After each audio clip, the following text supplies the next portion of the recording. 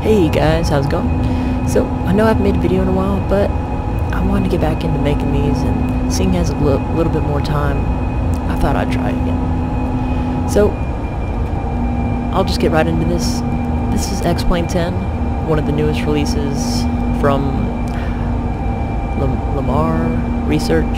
Don't quite know the name, but it's really stunning, and this is the complete unedited version. I don't have any add-ons installed. I did install this plane, but other than that, that is it. I'll go ahead and zoom out here real quick, if I can remember the keys. There we go. So, this is our ERJ 145. You'll have to forgive me, I'm still learning how to use the keys right now. I have about 45 minutes in this simulator, so all I've really done was set up the joysticks and pretty much just launched into the game and got it all configured, and then I thought I'd start making some YouTube videos. So this approach today is the Potomac approach into DCA, or Washington National. This is for runway 19. I'll go ahead and throw the approach plate up there for you guys so you can take a look. And yeah, don't expect this to be perfect. Honestly, I'm just going to do my best not to crash. Like I said, I have about 30 minutes actually flying in this sim, so everything's still new to me. I'm still trying to memorize all the speeds and settings for not only my throttle and my joystick, but also for the specific planes. So, sorry for the roughness.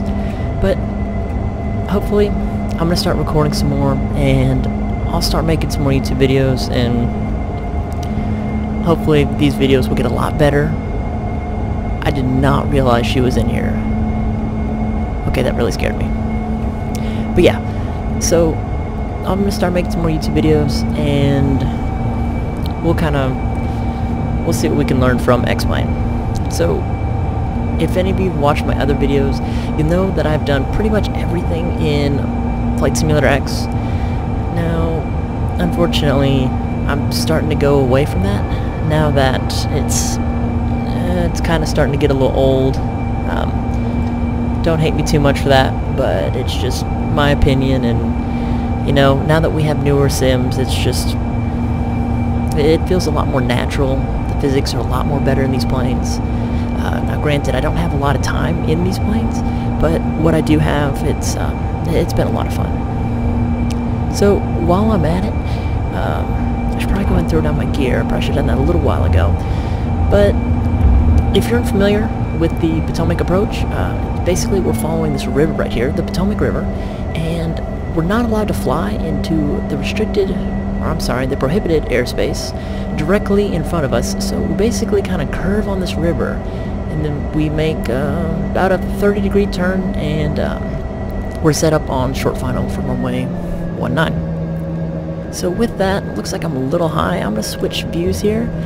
Like I said, I'm still learning these controls, so you have to forgive me. It's going to be a little rough on the transitions. I don't want to edit this video too much, so you can just see what it's like just at the default settings. Future videos, I probably will change some things. But yeah, this is stock setting. I haven't downloaded anything for this, like I said, besides this plane itself, and I just wanted something nice to fly and show off to you guys. So with that, you can see all the prohibited airspace right over there. It should be directly in front of us here. That's leading up to the monuments, Jefferson, Lincoln, all that. It's just going to be right off there. So we have to stay directly over the water, and then we're just going to kind of do a nice curve in.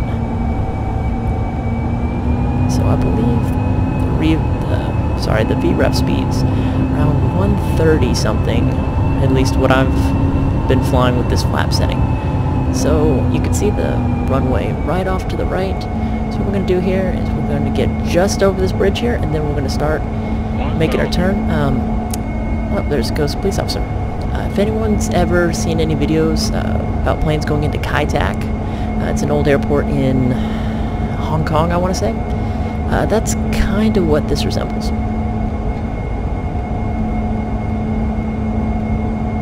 So I really hope I don't overshoot this. 500.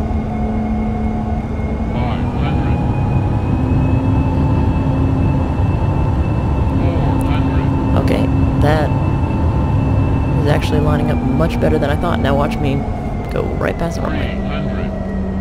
Now I'm not sure why it's getting all turbulent all of a sudden, but it is really starting to blow me around. Sync rate, sync rate.